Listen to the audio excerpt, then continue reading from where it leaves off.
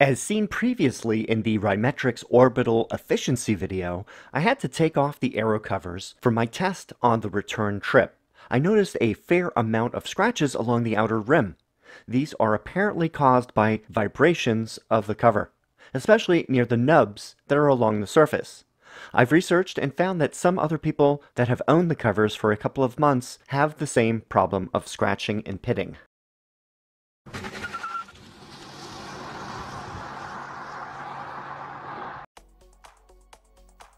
There are 20 of these nubs that are around the outer edge of the cover. You can even see some of the wear on them. On the underside of the cover, I measured the width of this channel. It's about 1/4 inch to 3/8 of an inch wide. I have contacted Rimetrix regarding this issue, and they have responded. However, it doesn't give me a whole lot of confidence that they will offer a solution. Until then, I am going to test a possible fix for this issue. Before I show this, I need to prep the wheels. I clean off the wheels with a rag to remove any dirt and road debris. Here's a close-up of the area affected. Tesla OEM aero wheels can also damage the alloy wheel. The metal clips on the covers have scratched the spokes. There have been other areas on the wheel that have received smudged paint due to cover contact by the OEM aero covers. The Rimetrix covers seem to only touch the outer edge, where the Tesla covers are smaller and don't reach. For the next step, I'm going to use touch-up paint to repair any of the scratches or nicks that are on the outer rim of the alloy wheel. Once complete, I let it dry for 2 days. By the way, for the aero wheels, the Dupli-Color Dark Shadow Gray is a great match for the Tesla wheels. Here is a close-up of the touched up wheels. It's not perfect, but from a few feet away, it looks fine. Note that these wheels have been previously repaired due to curb damage. That's why some of the edges are rough.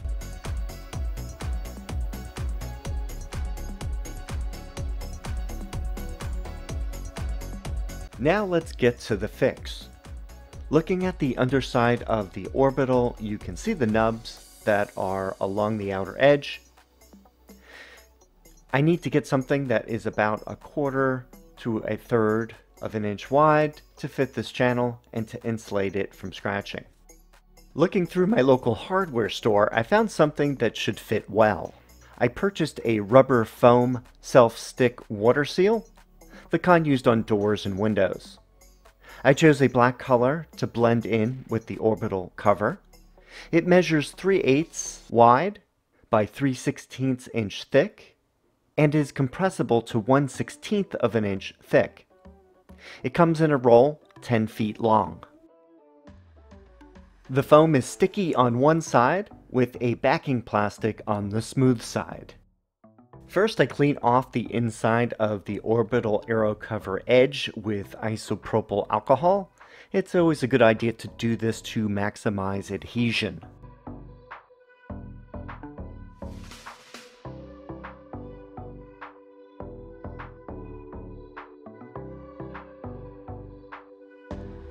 At this point, I cut off a 2-inch length of the foam to do a test fit.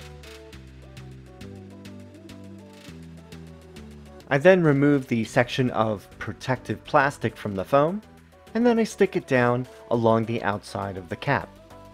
I place it just inside the edge as seen here, and then I press down to secure the adhesion.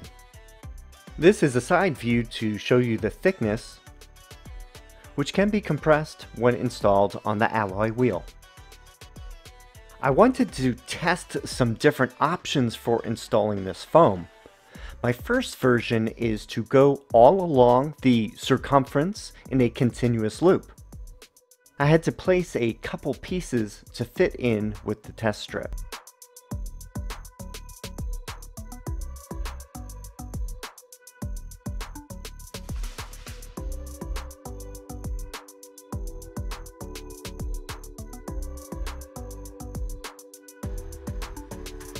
Then, when you get to the end, cut the insulation.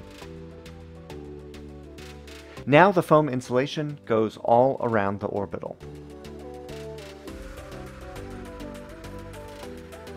Since I had the original wheel cap kit installed, I had to remove the nut covers and the center cap with a suction cup.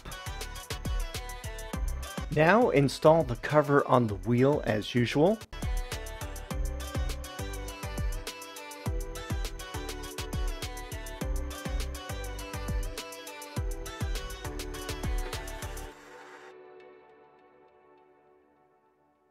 And then insert the center cap.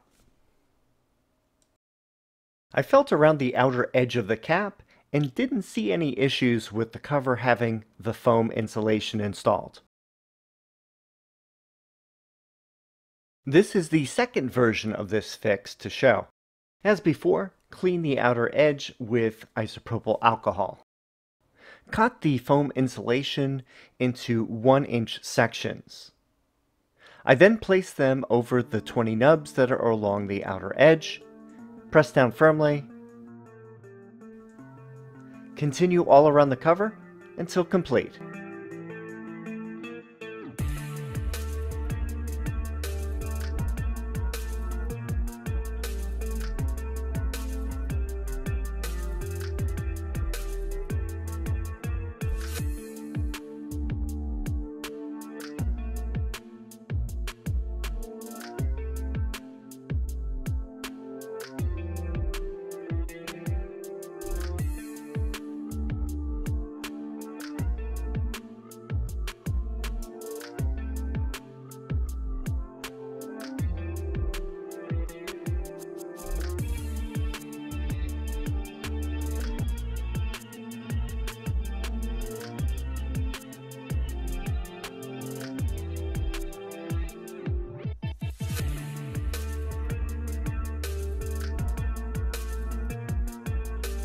Remove the wheel cover kit and then the center cap with the suction cup.